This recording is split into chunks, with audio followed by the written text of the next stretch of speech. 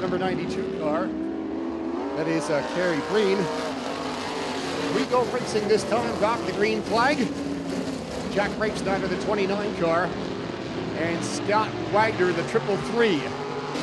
Gagliardo and Gagliardo second and third right now. Brian on the inside, Vince on the outside. Costa on the inside. Now he'll let Gagliardo go by, but he knows it's not for the trophy. Gagliardo is an A-class driver. Maybe the leader, but it's going to be Johnny Costa, the first B-class car across the line, that will grab the trophy and the checkered out here this evening.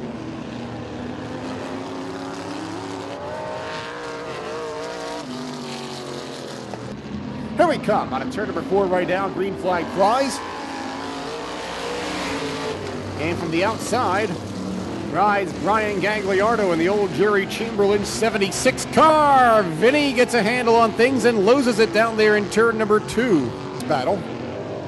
When aren't they serious? Bobby Snyder on the inside of Brian Gagliardo. Snyder puts a handle on the inside line this time. Center lines it out of turn number 2 and picks up the number 1 spot.